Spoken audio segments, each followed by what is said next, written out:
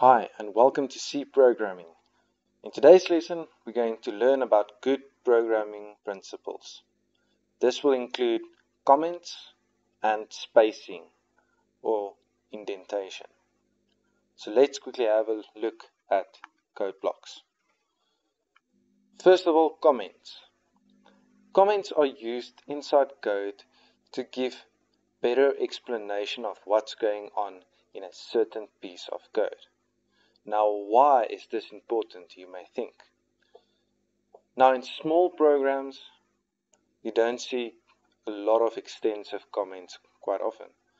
But in bigger programs that stretches over 1,000 lines of code or lines of code, comments are very, very useful.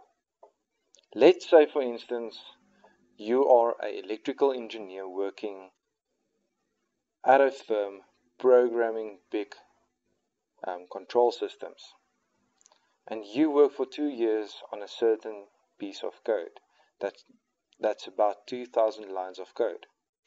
After that 2 years, you get another job opportunity and you are leaving this company. You did not make good documentation of what you did in that code, and someone else needs to take over from you. Will that person understand what you did or not? Now, comments will increase the chance of other people understanding what you did in code.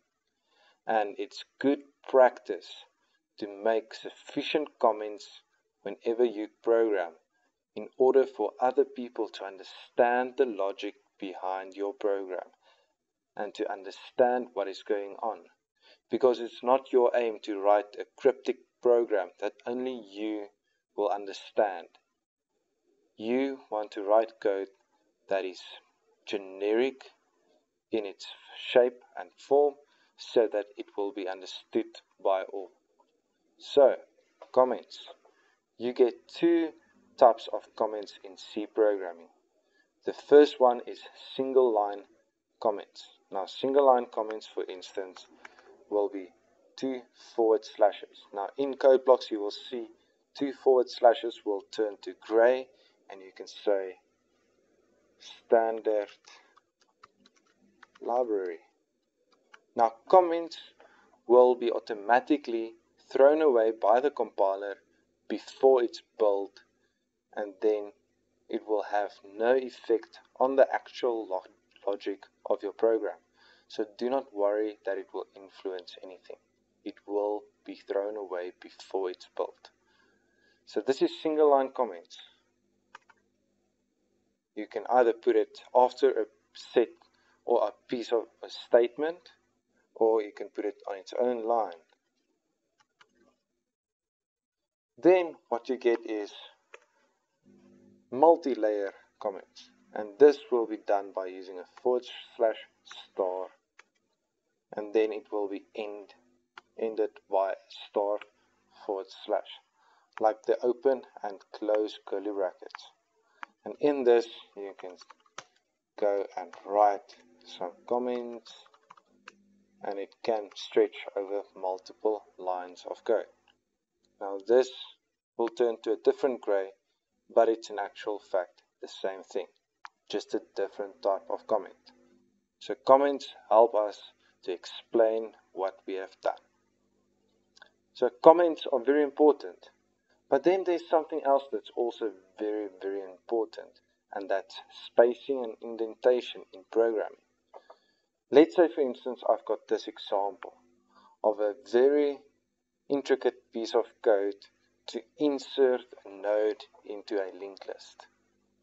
Now, this may look very confusing, and you don't actually understand what is inside what, where's the if, when does the if stop, where's the while loop, etc. And this is solely due to the fact that this piece of code is not indented correctly and spaced correctly. Now let's go to the after photo.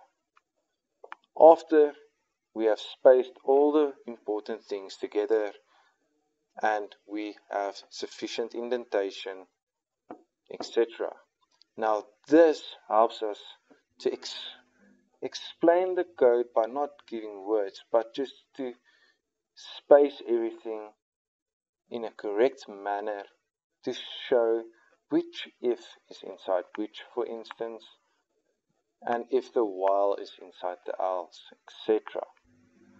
Now, this is very important and makes your code much more readable and understandable and helps you by solving syntax and program errors much more quicker. Spacing and indentation is very, very important. And from my experience, I've seen that a lot of students that do not do correct spacing and indentation struggle at the end to see programs that work good and executes perfectly. But that's all from me. Comments are important. Spacing and indentation is very, very important. Thank you for watching, and I hope to see you soon.